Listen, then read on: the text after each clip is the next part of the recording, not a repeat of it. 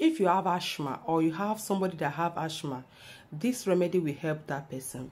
It was so painful that one of my husband's friend's wife died as a result of this asthma, and she's a medical doctor. May her soul rest in peace. I wish I knew. I would have preferred this solution to her, because this thing is very, very potent. It helps a lot. If you have asthma, this is what you need to prepare, and you keep taking it consistently so that it will be cleared. Okay, get snail water, snail slime, or however you can call it.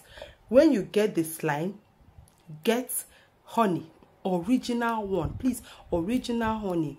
Mix some quantity of this snail slime with honey, mix it very well, and be taking it 2 spoons morning, afternoon and night. 2 spoons morning, afternoon and night. This is a natural cure to asthma.